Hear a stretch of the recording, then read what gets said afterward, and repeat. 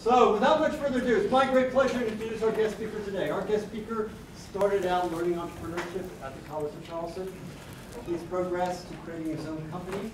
He is a person he and his wife both met at the College of Charleston. They're both College of Charleston graduates. I always find it most fascinating when you bring in College of Charleston graduates who are young, sat there and had some of the same professors, hit some of the same bars, had some of the same experiences as you. So let's give a very warm welcome to Stewart Vernon. Thank you. Thank you, Dave. So this is, first off, I'm excited to be here with you, and this is a great lesson in public speaking. Don't ever depend on your PowerPoint. That's the first lesson I'm going to share with you today. So I went to the College of Charleston. I graduated in 2002. Had some experiences with the business school, but my main involvement and my main takeaway from the college was the entrepreneurship courses that I took. And so it's always fascinating for me to come back and continue to get re-engaged and involved with the school. Every time I come back, there's more and more activity going on. There's more being done with the business school and with entrepreneurship. The word entrepreneurship for the school really has evolved over the past 12 years. I just sat in on a meeting that was based solely around the ICAP program, entrepreneurship classes, how to advance entrepreneurship, and how to have that continuity. So, you know, to Dave and his staff have just been incredible with it. So I'm going to tell you today, I'm going to tell you the story of my business, how I got started. I'm going to take it all the way back to the very beginning, which occurred right here at the College of Charleston, and then share with you that whole journey and that story and some things that I've learned along the way. Before I do, I always love to understand who's in the room. So I know we've got a mix of two classes here today. Who in this room, I didn't see the show of hands, who in this room, raise your hand if you're a senior, in here. Okay, so of those seniors, who in this room has some sort of a business idea or business plan or even job or knows what they're going to do upon graduation? Yes, sir. Tell me your name and what that is.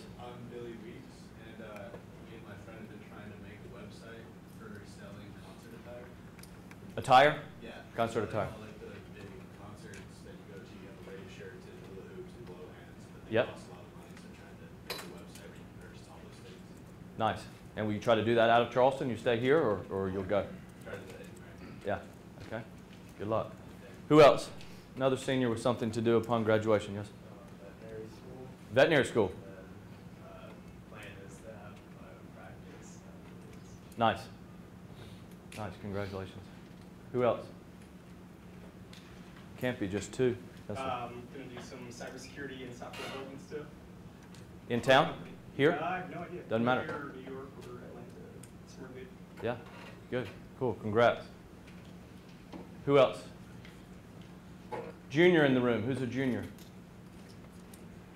Any aspiring plans or future plans? Anybody in particular?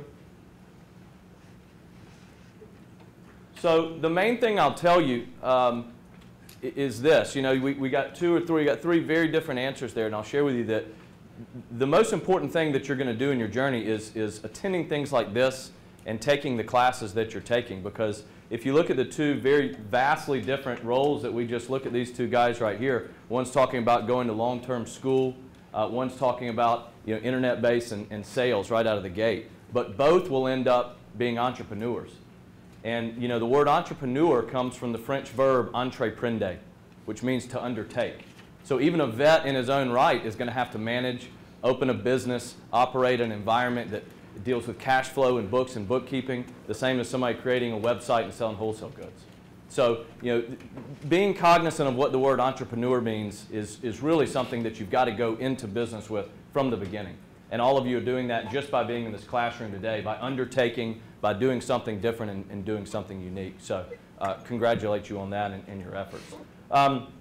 So I'm going to take a step back and tell you first, I want to share with you who we are today. So my business today is ASP, which stands for America's Swimming Pool Company. And we are the nation's largest swimming pool maintenance, repair, and renovation franchise. So what we do, literally, we take care of swimming pools. We are the guys that are in your backyard that are cleaning the pools, repairing the pools, draining the pools down, and renovating the swimming pools. Today as a company, we have 75 franchise owners operating 180 franchise territories in 20 states. If I had my clicker, I'd show you that in fancy stats and pictures. But the point is, we've grown from $0 in revenue. We'll do approximately $29 million in revenue this year and $36 million in revenue next year. We have 325 owners and employees that are in the company nationwide.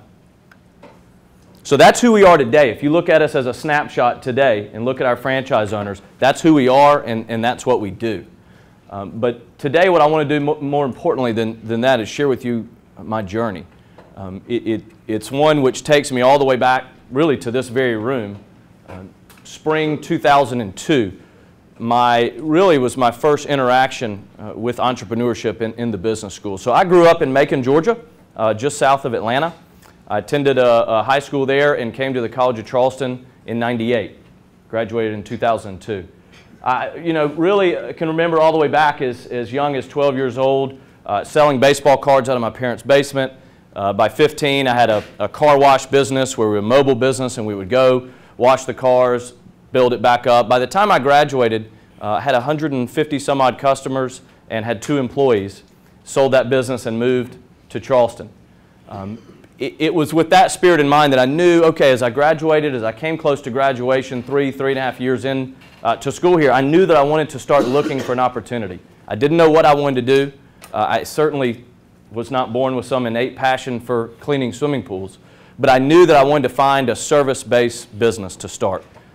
So as I approached my senior year, I made contacts and I went back home, I talked to people here to try to decide what is it that I want to do, what opportunity could be out there that could present itself. And that would really be the first point that I'll pause throughout these stories and tell you some lessons I take away.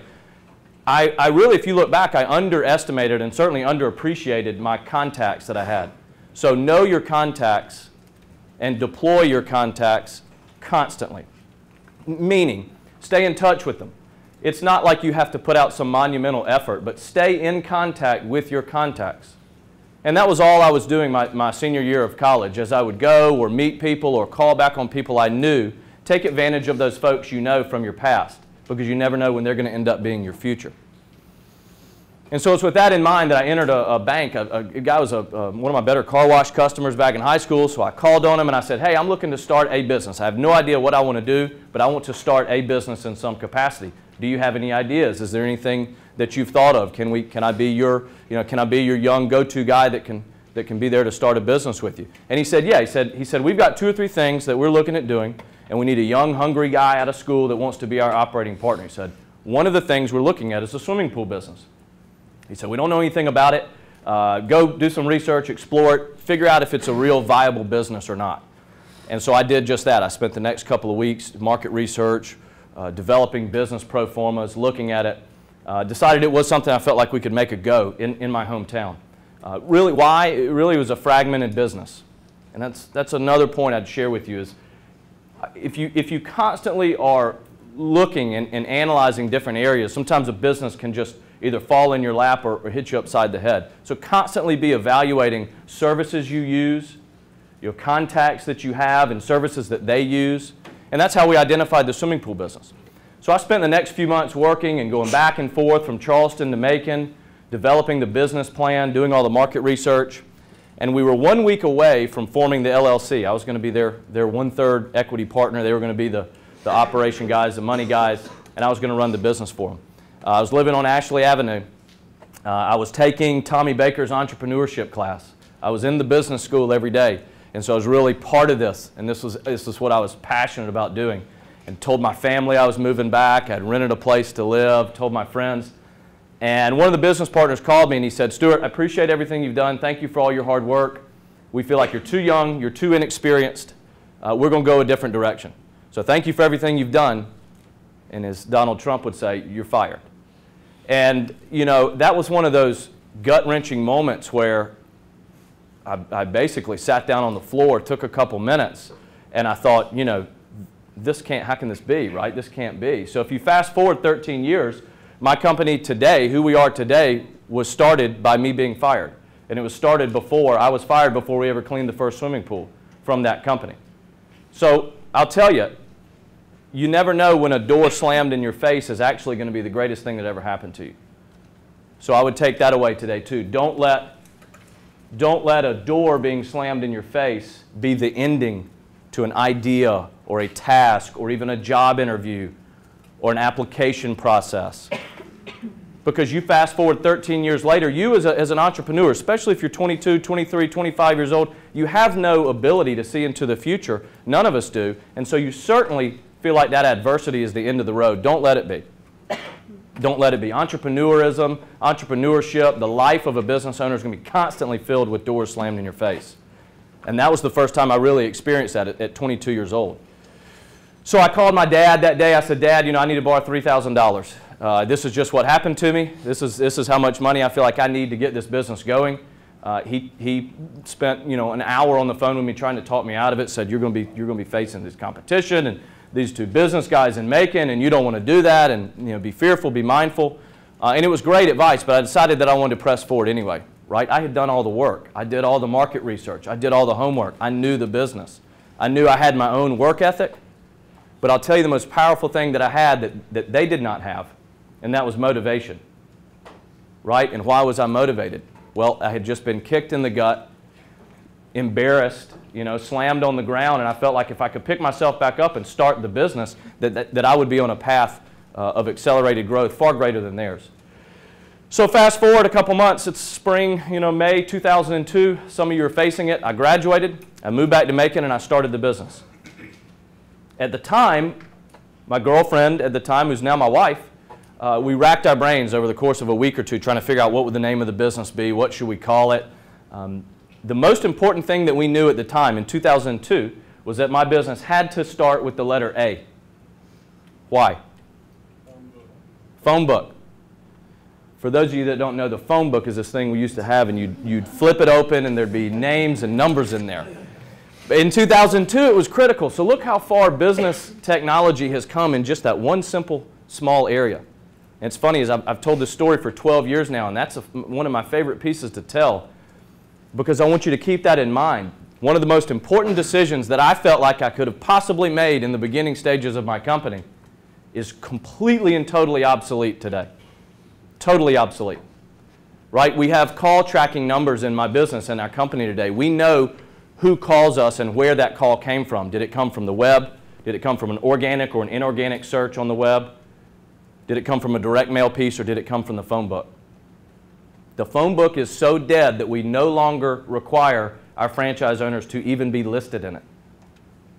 Yet 12 and a half, 13 years ago, that was one of the most important decisions we spent an entire week figuring out. So remember that business technology and business is going to develop, and sometimes it might develop faster than you even realize it, and things are going to evolve.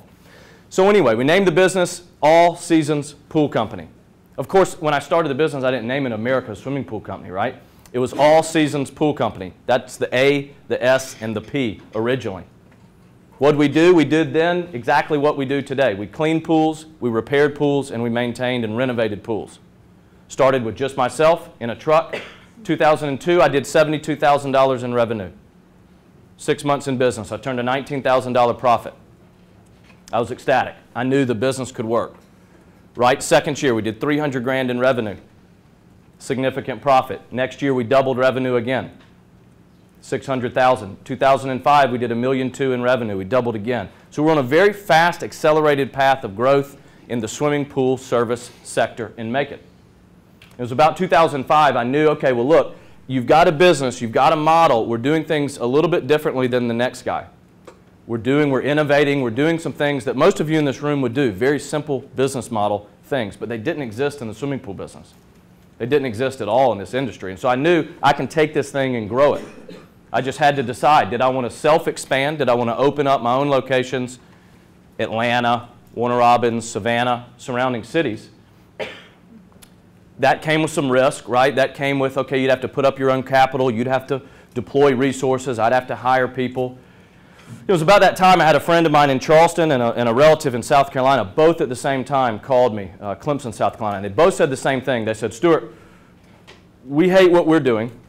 You're making more money cleaning pools than we are as a banker and as a city manager. How do we do here what you're doing in Macon?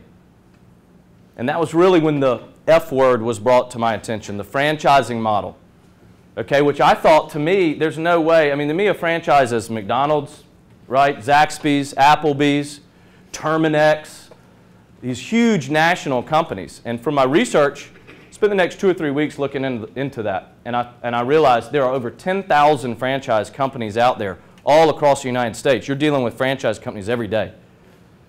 But the question I had to wrestle with or reconcile with was, why is somebody going to pay me a franchise fee and a royalty and pay me all these things to teach them how to clean swimming pools? Go out and clean swimming pools, right? I didn't need somebody to do that, and a lot of you in this room wouldn't either. But some of you in this room would not do that without a franchise model. Why? The best analogy I can give you is this. Let's say you've got a lifelong goal to go to California, right? And you're going to drive to California. You and your girlfriend or boyfriend or mom or dad or whoever, you want to go to California. You find me, I can tell you, look, I've been to California 75 times, 180 different ways. I know the best way to get there, the fastest way to get there. I know who's got the best exits, the worst exits, who's got the cheapest gas, the most expensive gas. And by the way, I've got a little bit of technology that you don't have that's going to help you keep up with your journey, map your routes out, all these things. So I've got the technology and I can get you there faster and cheaper. That is what I discovered early on is what franchising is all about. It's that partnership between two entities. An individual that wants to start a business and a company that has a well-defined roadmap. And so we started franchising with that in mind. Every decision we made in the beginning was franchisee focused first. It was, okay, what decision can we make today that's going to allow that franchise owner to be better with us than without us? And so if I quantify that, I tell my new owners all the time, this relationship is going to be 1 + 1 = 3. Right? Your work ethic, our roadmap, and together we're going to come out better than we would on our own. And so that was the initial premise of franchising, right? A partnership between two entities. So Charleston launched. Clemson, South Carolina launched, 2005. I turn around 2 or 3 months later and they're profitable, they're happy, they're working, they're moving forward. By 2007, I had to make a decision. So I had maybe 10 or 12 locations at that point. And I had to decide, kind of at a crossroads, was I going to be Stewart the pool cleaner in Macon, running a good profitable business? Or were we really going to take on this beast? Were we really going to develop a franchise organization that could make it? I had 10, 12 owners. So I made the decision to sell ASP of Macon, what I originally started, to sell that to an employee of mine, turn that into a franchise, take that money, invest it into a real franchise organization, develop models, develop roadmaps, buy a building, get a training center. And so by 2007, that's what we did. At this point, I'd show you a pretty picture of it.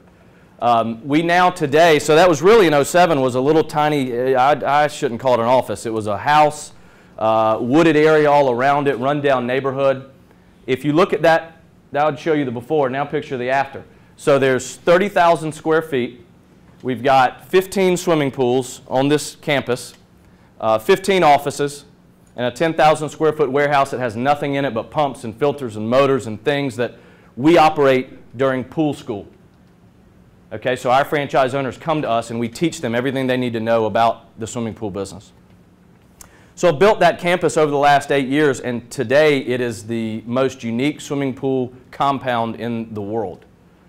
We have more square feet, more training swimming pools than anybody has in the world.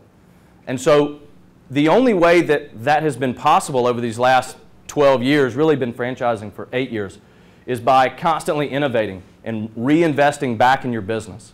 So one of the most important things you're going to do as a business owner, every time a dollar of profit comes in, you're going to decide, I've got to do 2 or 3 things with it when a dollar of profit hits our books. I can either leave it on our books and not collect it. I can either take it on, put it in my pocket, put it in the other pocket and spend it, or I can reinvest it back in the business. Okay, and as a business owner running a profitable business that wants to grow, you've got to mirror all 3 and watch all 3 of those components differently, because you have to do all 3 of them. You're not going to collect every dollar that hits your books as profit. You need to take some of it home to spend it, and you also need to reinvest it back in your business. And so that's what we did constantly year over year from 07, 08, 09, 010. By 2010, we had 35 owners. We really were starting to develop a name and a brand. No, this was 2009. And come to find out, remember the original name of the business, ASP All Seasons Pool Company? Found out that that was federally trademarked in Florida and that name was no longer valid. If you think about the position that put us in at the time, so I had a couple dozen franchise owners out there operating, paying me royalties, operating a business, and I didn't have the federal trademark to the name. So we loved our logo. We had ASP. We still knew that we needed to be A in the phone book. This is 07, 08, 09. So we sat around, my business partner and I sat around for a few days and said, okay, we've got to come up with a new name. We're in 3 or 4 states. We've got a couple dozen franchise owners. What do we want to be? That was one of the most important things that we were faced with early on in franchising is by being forced to change our name early on, we had to sit back and think about what do we want to be? Do we want to be Georgia's leading swimming pool company? No. Do we want to be the Southeast? No. We wanted to be America's swimming pool company. And that fit perfectly with the A, the S, and the P. So we changed the name of the business, rebranded. All of our franchise owners rebranded over the next year. And that really turned us into who we are today. It had us refocus. All of our marketing was redone. We, again, reinvested back in the business. So by 2010, I had another decision to make. I'd tell you this was probably my third really crossroad decision. We were in the franchise business now. I've sold ASP of Macon. The franchise business is really profitable and it's going and it's operating. But I knew that I couldn't do it on my own. I had a couple support staff. I was faced with an opportunity. My attorney at the time wanted to get into business. He was self-employed. Wanted to be self-employed. He was doing a lot of work with us. He hated the legal practice. And I decided to sell him a minority piece of the franchise company. And so we spent a few weeks and got together. He decided he wanted to come on board. I knew I needed to have a real right-hand man. I needed to have a true VP. I was faced with one of those decisions. Well, it could take all the capital that I have to bring on somebody like that, or I can sell a minority piece of the business. Now, a lot of you in this room know Tommy Baker, but a lot of you don't. I want to share with you what advice he told me. It's one of my favorite quotes. He said, I like big ships and I like small ships, but I don't like partnerships. And he was true. It was true in this sense. Be careful as you go into business. Entering a partnership with somebody is like getting married. Right? You rush into it too quickly. You do it for the wrong reasons. It's going to end poorly. And a partnership is the same exact way. And so I knew that going into it, and my partner and I at the time really spent the time to get our partnership right from the beginning, defining those roles, establishing the ground rules, and it's without a shadow of a doubt been the best business decision that I've made.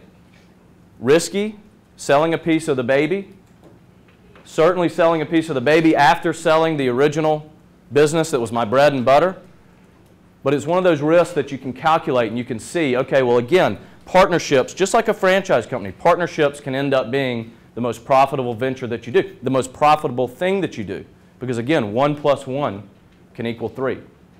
And so he and I teamed up. He came on board in 2010. Really the rebirth of the company from there. New branding, new partner. We grew.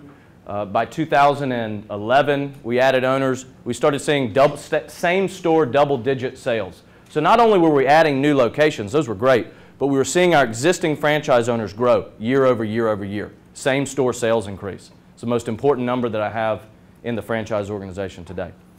Fast forward all the way to today. So again, you know our campus, you know who we are, you know what we do. We will do $36 million in revenue in 2016. And we've got a 4-year roadmap, 4-year plan. By the year 2020, we will have 200 franchise owners operating about 500 franchise territories, and we project $100 million in system-wide revenue. How that's going to happen has got to be part of a well-executed plan, right? So know your plan, but also plan early, right? Plan early. A business plan is great, and Dr. Wyman will tell you, you've got to have it. You've got to have a business plan, but I'll tell you, sometimes it's about as valuable as the paper it's written on. And sometimes it can get in your way, right? So have a plan, stick to it, execute it early, but do not be afraid to deviate from that. Don't let a well-written, well-executed business plan that you got an A on, don't let that be a roadmap that you can't deviate from, right? Learn to adapt, adjust, shift, jive, change. And that's what we do as entrepreneurs. So be mindful of that as you enter the business world. That's where we're going. I would tell you, one of the most interesting things that I can tell you about today, about the business environment today, is really the evolution of the word entrepreneur. And again, all of you that are sitting in this room are either entrepreneurs, want to be entrepreneurs, have parents, friends, family that are, and you've got an interest in entrepreneur. Okay, but to be an entrepreneur, the U.S. has turned that into a verb, right? They're saying, well, I want to go out and excuse me, turn it into a noun. I want to go out and be an entrepreneur, right? They want to say, well, that guy's an entrepreneur, that girl's an entrepreneur, and it's a way to describe somebody. But really, to be an entrepreneur, again, I told you in the beginning, it comes from the word entreprendre, to undertake. So you've got to undertake something. And again, I'll end by telling you, the College of Charleston is doing just that today. They are innovating and undertaking something in order to change, in order to innovate and be better and move themselves forward. So know that as you go into the business world, that to be an entrepreneur means to innovate and to undertake and to do something. But again, even if you go out and get a degree and you're a veterinarian, you will end up being an entrepreneur. And you've got to understand that that means constantly innovating. I want to share with you, I'll take a couple minutes and share with you some of the things that I took away from my time here at the College of Charleston, some of my favorite business quotes that I got out of Tommy Baker's class. We had, again, speakers, some of you in this class still had speakers that come in each week, give us their business story, tell us their trials and tribulations. You're not going to take away anything more important, in my opinion, from your time at the College of Charleston than having this one-on-one time with these speakers, because you're able to get into a world that you can't go out and buy. You can't go out and sit in a class like this normally. So know that. Take that away from you in each of these classes you're in. And Dr. Wyman's 200 and 400 classes, Tommy Baker's class. These are things, you know, this paper that this is written on, literally, I was given spring term 2002. So I have my diploma that I left the business school with, that I left the college with, and I have the notebook from Tommy Baker's class. That's how important it was to me, and I know it is to some of you.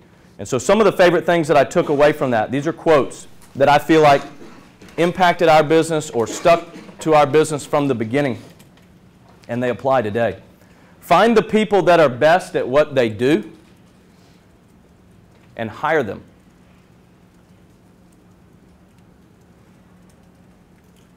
Find the people that are best at what they do and hire them. You could associate that with my business story as saying, well, that's why I developed a partnership with this individual, with Tom Swift. I found somebody that was really good at what they did. They understood our business, and either hire them or partner with them. Always run your business as a paranoid. This is one of my favorite quotes because at first when you hear this in the beginning, it sounds a little wacky. It sounds like, you know, sci-fi business stuff that you're running around and you're constantly checking the pockets of your employees, and that's not what this quote actually really means. It means always run your business with a sense of paranoia about who's coming behind you, right? What's your competition doing? What's innovation doing? What's going to be different about business next year than it is this year? So always run your business as a paranoid. And that will leave you with that just enough doubt in your mind to constantly be thinking and looking and doing and maybe innovating. Don't misjudge enthusiasm for competence. This applies to my franchise organization today. If there's one thing that I could do to describe the weakest owners in our system, or if there's one thing I could change or fix with the snap of a finger, it would be to change incompetency. A rougher way to say that is you can't fix stupid, right? You just can't. I have tried many, many times, and you're not going to do it. So don't misjudge enthusiasm for competence.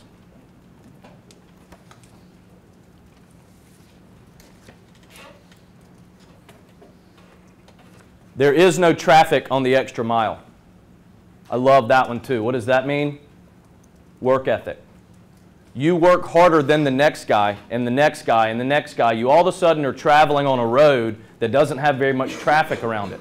Well, then what can you do? Well, you can drive faster, drive more efficiently, right? So your work ethic, a lot of the time, no matter what it is you're doing, again, if you're writing software, if you're studying for for medical school, it doesn't matter what you're doing. If you're operating at a higher level and with more competency and working harder, you're not surrounded by very much competition.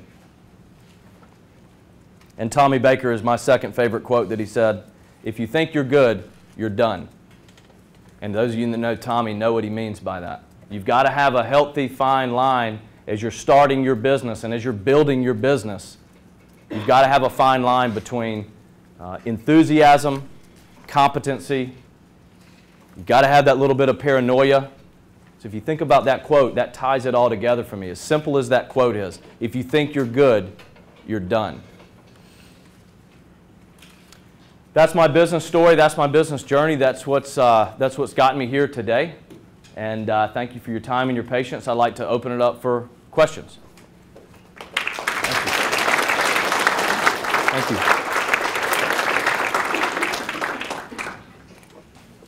Yes, sir. You mentioned at the beginning staying in contact with contacts that you've made. How do you maintain these relationships with former colleagues and stuff that you may not be doing business with? Yeah, good question. So the question is around how do you maintain contact with your contacts? And I think it's simple relationship management, right? I mean, just as you would, think of it, you went to high school 3 or 4 years ago, you had some good friends you keep up with, you had some friends that you don't keep up with, there's a reason for that, right? So I think you've got to, in your mind, discern as your journey goes along the way, okay, who is a good contact? Who could provide me something in the future? And that sounds a little bit egotistical to say, well, who could provide me something? But I mean, that really is to the heart of what the question is, right? How do you decide if you're going to keep in contact with somebody or not that's a business colleague or a friend? Well, again, look at it selfishly, and I think that's the root of the question. If I needed X, could I get it from Y, from that relationship? So I think it's just simple relationship management and deciding what relationships are important and what aren't. I think you can't go wrong maintaining more relationships than less with people you've come in contact with. And again, you never know, right? You never know who that contact will end up being the greatest contact in the world. So. Mark? So first of all, thank you very much for your generosity of your time and your talking with the school. If y'all don't know, Stewart and I are on board together for the School of Entrepreneurship. Question for you. I'd like to teach students and people who are starting off as entrepreneurs that every business in the future, regardless of what they do, is going to be a technology company. Swimming pools aren't particularly sexy. Can you tell me what you're doing in your business to morph it into more of a technology company? Did Herbert tell you to ask that question? He did not, but it's... So there's a gentleman in the back, Herbert Drayton. Herbert, raise your hand. Herbert is an entrepreneur, an innovator, a tech guy in Charleston. Some of you know him. He's here as our guest today.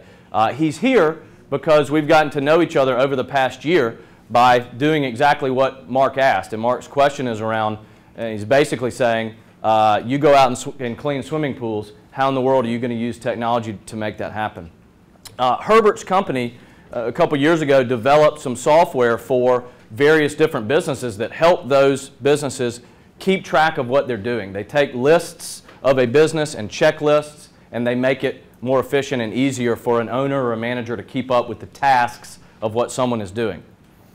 And about a year and a half ago, we knew that we tried. There's software out there that had been written over the past 4 or 5 years in the pool business. We had bought it all. We had tried to find a software that would help a guy that's cleaning pools do it faster and more efficiently, keep up with it better, right? And we could not find anything that satisfied us or our franchise owners. And I'll tell you, that kind of gets back to innovation, right? If you're not satisfied with a product you're using, whether it's a restaurant you're walking into or a car tire service or anything, that's where innovation comes from. And so it was with that in mind that we said, you know, enough's enough. We need to find somebody that can help us, we can partner with, that has the ability to help us solve this problem. We need a few simple things, right? We need a checklist that can tell our pool cleaners exactly what to do. We've all got camera phones, right? So our pool techs, we need them to take a picture and send that to the customer, right? We need to be able to communicate digitally with the customer, email. Now, all of you in here are going, wait a minute, this didn't exist in the pool business? No, not really. If it did, it really wasn't a good product, and we didn't like it. And so that's where Herbert and I, that's why he's here afterwards, we're meeting, because he's written a program for our company. We named it Pool Ops, P-O-O-L-O-P-S, and it literally is the digital solution and the digital management of our franchisee's business. So our tech, our pool tech that's out there, logs into our system. Miss Jones at 1234 Ashley Avenue, it tells him exactly how to go from A to Z, the fastest way to get there. When he gets there, it clocks him in, it clocks him out. He keeps up with all the chemicals that he added. He hits picture, takes a picture, hits send. It emails the office, and it emails the homeowner. Simple stuff. We then can keep track of chemicals more efficiently. So it's improved route time. It's improved chemical treatment in the pool. But more importantly, it's also given a GPS feature to the owner to see how long are his guys going for lunch breaks.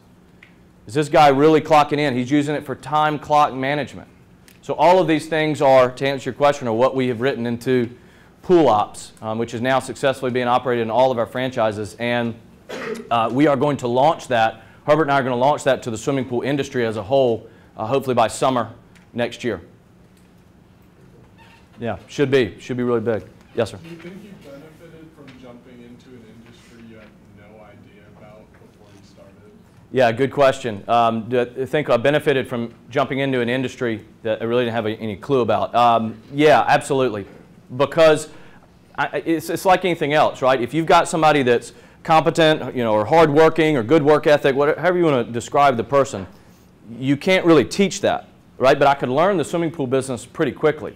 So I think what I identified was that the swimming pool industry was fragmented, right? It had no uniform service. It had no, at least in my hometown, that's what I looked at in the beginning, right? There was no uniformity. There was no consistency. There was no real brand there. And so any of you in this room could have identified that in 2 or 3 days with phone calls and visits to these to the competitors, and you could say, okay, well, I think I can do that better than the next guy, right? But I had to learn the business, and it was a simple business to learn. That was one of the advantages that I had early on, yeah. Again, like I said in the beginning, it's not as if I had an innate, lifelong desire to clean swimming pools. And to take that step forward, if you fast forward, take this a step further, if you fast forward to what I do today and what our company does today, we're really, in a way, no longer in the swimming pool business 90 hours out of 100, right? We're in the marketing business. We're in the web and website management business. We're in the technology business. We're in the efficiency business. We'll send out 1 million pieces of direct mail this year. We'll send out 1.3 million pieces of direct mail next year. So we're in the design and direct mail business. Good question. Yes, sir. What would you say was the most difficult part of starting your own business? The most difficult part of starting the original business? Yeah, that's a good question. I think just like anything else, the fear of the unknown in the beginning was one of the most difficult things to overcome, but probably also acted as the best motivator, right? I mean, when you get up every day and you're scared out of your mind of, what will I pay the bills that week? Will I make payroll? How will I hire my first employee? Who can I trust as an advisor? Where do I go to the bank? Who's going to do my taxes? That was probably the biggest hurdle that I had to overcome in the beginning, was figuring out all of the things that don't exist. There is no playbook, right, for how to go start any sort of business. Again, unless you go with a franchise. Here now I'm back circle plugging the franchise, right? I mean, that's what we do, though. A lot of the things that were the hardest to me in the beginning and will be to some of you, you can solve by buying the roadmap. Yes, sir. How do you weed out those enthusiastic, incompetent people? It's a great question. If you can figure that out, you let me know, because I've yet to figure it out. I mean, my franchise development guy, we always seems every couple months we come up with a new, hey, we should profile, we should have psychological tests that you can do, and I guess I'm just stubborn to the point of thinking that we can weed through it through a process, and we've gotten much better at it today. So today, a franchise owner, if they come to us, has to go through an online process, digital, step by step, and we keep up with that, right? Did it take Johnny 3 days just to fill out a simple form? Did he miss these steps? So much like a standardized test would tell you somebody's competency, that's what we've tried to develop today. But at the end of the day, you cannot, I just don't think that you can identify somebody that is such a salesman that they can mask and mirror their inept or their laziness. Yes, sir. So you you and I have a great partnership, and you talk about some of the ones that you currently have. Talk a little bit about how you get out of bad partnerships. Yeah, good question. Luckily, Herbert's asking about bad partnerships. Luckily, I've been in more good ones than bad ones, but the advice that I can tell you, if you are going into a partnership, again, I want you to think of it just like a marriage. Because as valuable as a marriage can be, right? It can be the best thing that ever happened to you, and you've got a partner for life, and you have kids, and you buy a house together. All these things are great and shiny, right? But what's some of the worst things that some of you have been through with your parents, some of the friends you've had out there? Some of the worst things that can happen to somebody in their life sometimes can be a bad, messy divorce. A partnership ending poorly is the same exact way. Same exact way. And how do you avoid that? It's all about what you do in the beginning by going into it with eyes wide open. Again, the analogy with the marriage. You date the person the right way, the right length amount of time. You have somebody look at contracts. You have a partnership agreement.